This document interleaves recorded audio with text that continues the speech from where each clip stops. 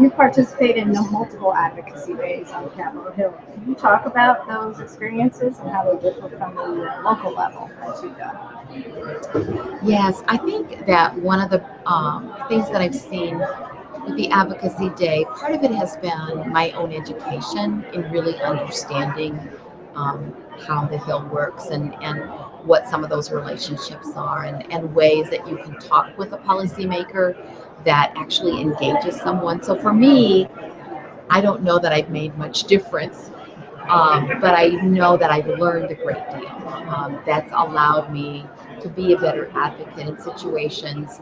I think particularly when you disagree with someone, how do you still engage in a productive discussion instead of sort of dismissing that person? And because of the particular state that I come from, I do find myself often in a very, very different position on most issues than my representatives and senators.